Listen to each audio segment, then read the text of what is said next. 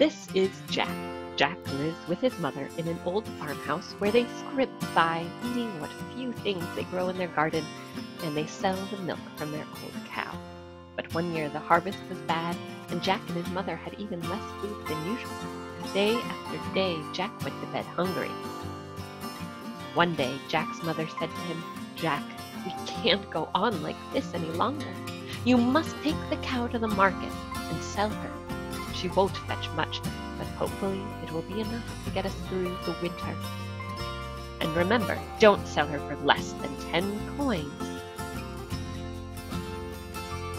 On market day, Jack set out with his old cow.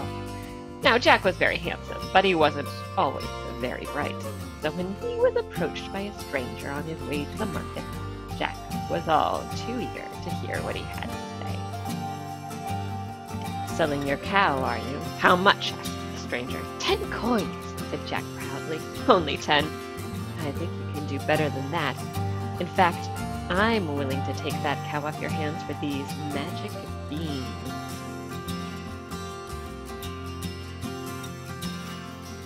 "Magic," said Jack. "Magic is better than coins. Mister, you have yourself a deal." And with that, he handed over his cow and took the beans, and he ran home to show his mother what a good deal he had made. Jack's mother wasn't pleased when she saw Jack had come back without the coins and with only a few beans. "But they're magic," said Jack. "Magic? They're not magic, they're just beans." She threw the beans out. That night, as Jack lay tossing and turning in his bed, something wondrous was happening outside. When Jack awoke and looked out, what did he see but a beanstalk? And not just any beanstalk. It was the biggest beanstalk Jack had ever seen. It went up and up and up until it disappeared into the clouds. Quickly, Jack decided to climb up the beanstalk. He climbed up and up and up.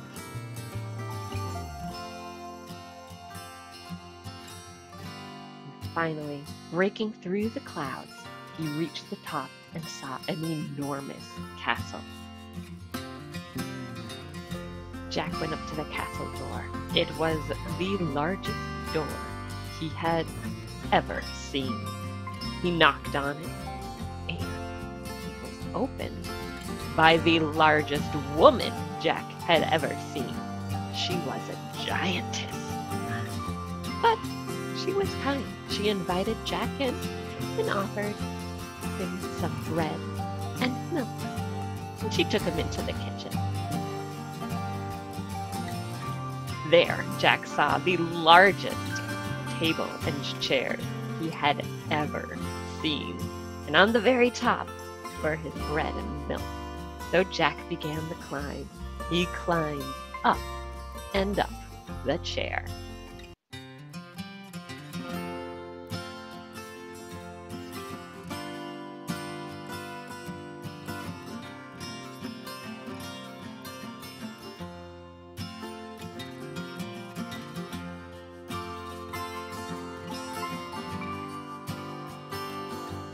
At the top, Jack was fed bread and milk, and he ate, drank, and drank to his heart's delight.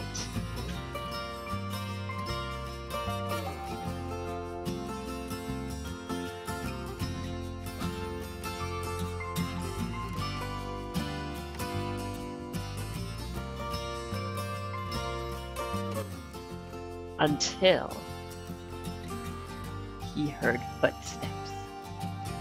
"Fee, fi, fo, fum, I smell the blood of an Englishman.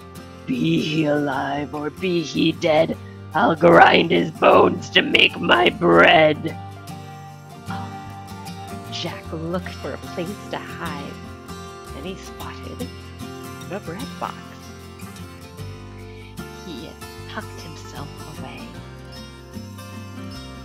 But, being the curious lad he is, he poked his head out to see what was up.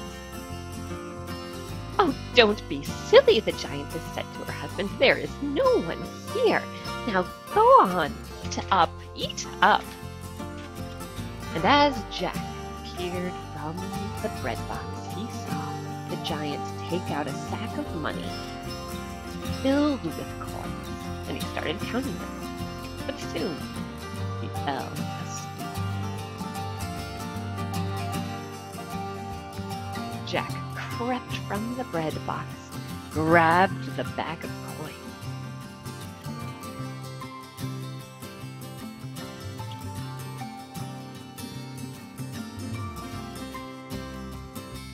and he raced to the beanstalk and climbed down, down, down, until he was safe at home. There he handed his mother the bag of coins and told her all about his adventures. But soon Jack was itching for more adventure. Once again, Jack went up the beanstalk, met the giantess at the door, climbed up the chair, ate the bread, and then, "Fee-fi-fo-fum, I smell the blood of an Englishman. Be he alive or be he dead, I'll grind his bones to make my bread."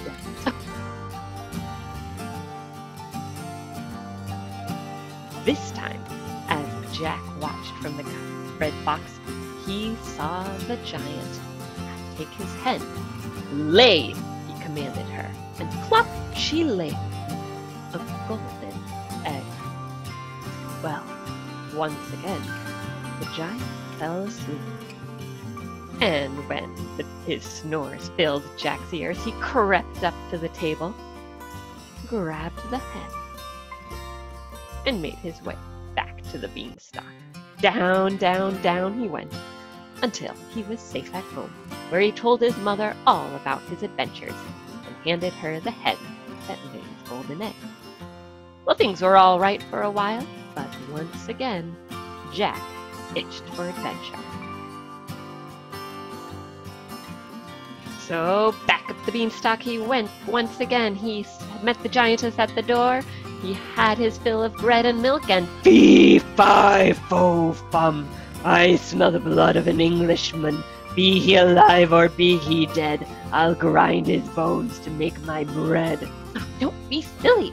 There is no one here. Now go eat your lunch." Well, after lunch, the giant took out a golden harp, which was clearly enchanted as it sang as he played. Jack was awestruck. And when the giant fell asleep, Jack crept up and took the harp.